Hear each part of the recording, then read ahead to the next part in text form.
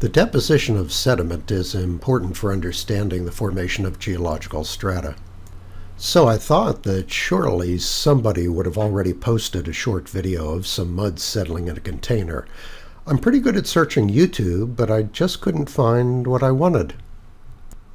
I did locate this short video, about 4 minutes long, that demonstrates the settling of some stuff in a cylinder, and there was a nice animation showing that particles of different sizes settle at different speeds. But the purpose of the video was to focus on the interface, and the author went into some technical detail that I didn't need. So I decided to make my own video with a bottle of muddy water, a graduated cylinder, my cell phone camera, and the software to record the time-lapse images and assemble them into a movie file. I'll cover each of these three components in turn. My cell phone is a late model Samsung Galaxy S4, on the market summer of 2013. The maximum resolution of the camera is 13 megapixels, far more than needed or recommended for web streaming video. Many professionals recommend shooting video for the web only at 720p, the standard for high definition. This corresponds to an image size of 1280 by 720. So I set my cell phone camera to its lowest resolution of 2048 or 1152 or 2.4 megapixels. The software that comes with the camera doesn't have a time-lapse function. As you probably already know, there's an app for almost every need.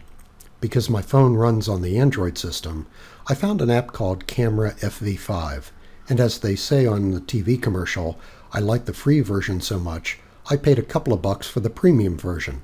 It has an extensive set of menus that provide more functionality than I need, so I left most of these settings on the defaults. The most important settings may be changed from icons in the viewfinder. I won't review them all, just the ones I needed for making a sequence of time-lapse images. The light metering mode provides a number of settings. I used the matrix averaging option, which is the default. And I turned on the auto exposure lock for the light meter.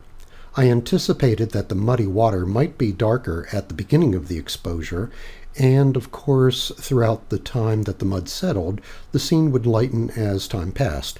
So I locked the exposure to that at the beginning of the time-lapse sequence. That's a really nice feature in this program for when the level of illumination might change during a longer period of time. My cell phone camera doesn't have a separate macro or close-up mode, but it produces pretty good results within a couple of inches. FV5 has a macro icon and an autofocus lock, which I set, but I'm not really sure if it actually controls my phone's camera system. Now we get to the brains of FV5's ability to make a time-lapse sequence. Under the Shooting Utilities icon is the function called an intervalometer. You first set the intervalometer with the number of seconds between the recording of each image, and then the total number of images to be collected. But what number should I use? So I had to do a few back-of-the-hand calculations first. From a couple of preliminary experiments where I poured in the muddy water and let it settle, I knew that I'd want to shoot during an interval of about 2.5 hours, the amount of time now constrained at the rest of the calculation that would depend upon the amount of memory in my phone. I wanted a short video about 30 seconds long. Full motion video runs about 30 frames per second, so that meant I had to plan for about 1,000 frames in the sequence. As each frame is about 250 kilobytes, that means I need about 250 megabytes of storage space, minimum, on the phone. That's not a lot of space, with phone memories now measured in gigabytes. This also emphasizes the advantage of shooting at a lower resolution than the maximum available for the phone camera. A lot less space is required. So at what interval should I set between shots? As I determined before the settling time to be about 2.5 hours, those 1,000 images would have to be spaced out about every 9 seconds. So now the intervalometer can be set for the shoot.